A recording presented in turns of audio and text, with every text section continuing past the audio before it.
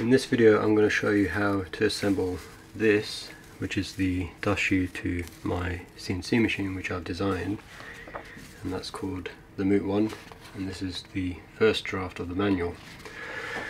It fits onto the bottom section of the 80mm spindle and is tightened into place using a machine screw. The brushes can be interchanged with various lengths of bristle, but more importantly, the brush section comes in two parts.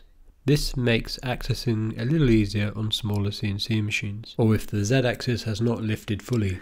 This is modular, so essentially I can reprint this section here if I want to change the mounting type to a particular dust hose. In the manual, and just bear in mind this is a draft, so there's lots of red in places. You can see a diagram here with the assembly, the parts, and what it would look like on the machine over here.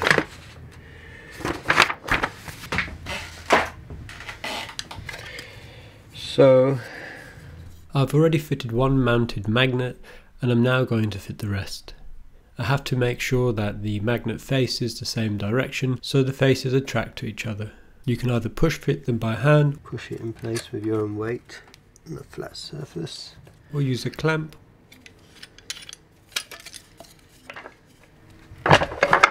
or even a vise.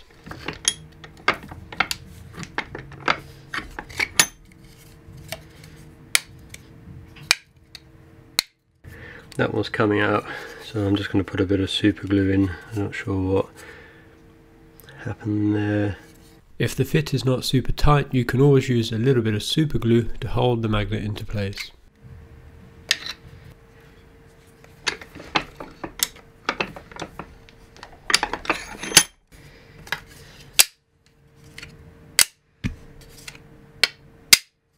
Put that down.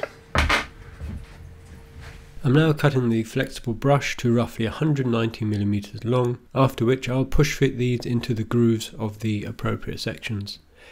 You may want to do a test print to make sure they're not too tight. Mine were tight and I had to use the long nose pliers to force them into place, but an easier option would have been to resize the groove a little larger and use super glue to keep the brushes in.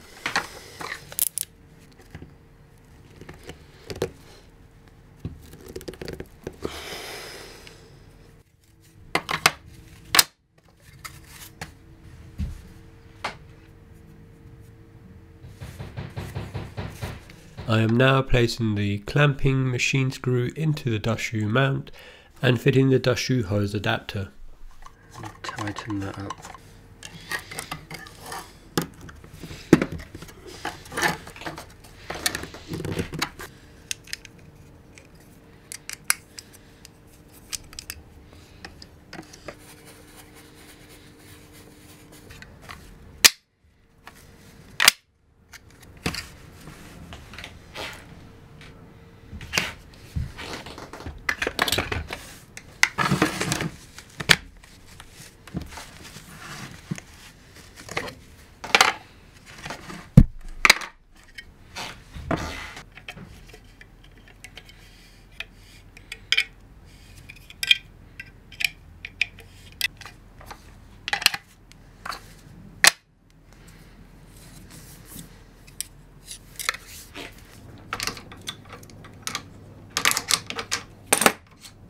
So the last thing is to just place this on and show you how it would look on one of the machines.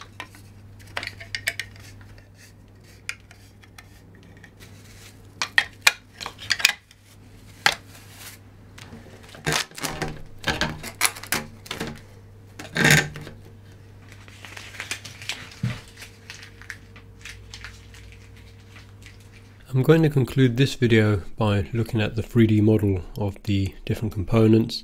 This is something I've drawn up in Fusion 360, and as you can see, different sections are made as independent components so that they can be 3D printed and then assembled.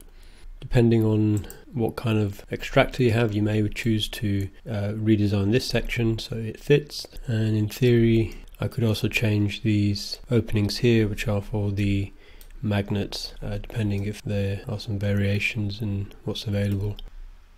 Something that may not have been clear from the video is the section here where the T-nut slots is designed to accept two different types of T-nuts. This includes the flat stainless steel variety and the slightly bulkier matchy fit ones. The machine screw would fit through there, and this section would tighten against the spindle. I'm going to make the STL files available on my Thingiverse page and the Fusion 360 file available to my patrons who may wish to edit this a little bit.